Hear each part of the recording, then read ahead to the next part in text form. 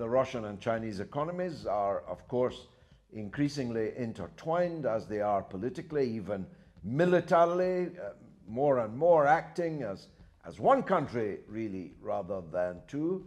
And these are two gigantic economies. Russia is the biggest country in Europe. Moscow is the biggest city in Europe. Why not have good relations with Moscow instead of bad relations?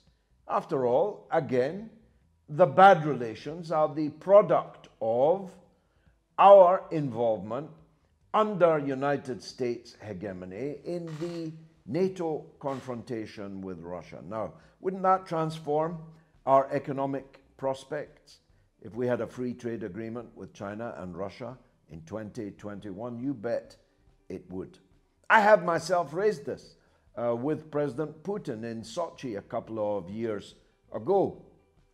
He did not want to discuss in public what potential post-Brexit economic relations between Russia and Britain could be, but I'm ready to help in this. I'm ready to help in brokering better relations between Britain and China and Russia in the new British age, which is about to dawn.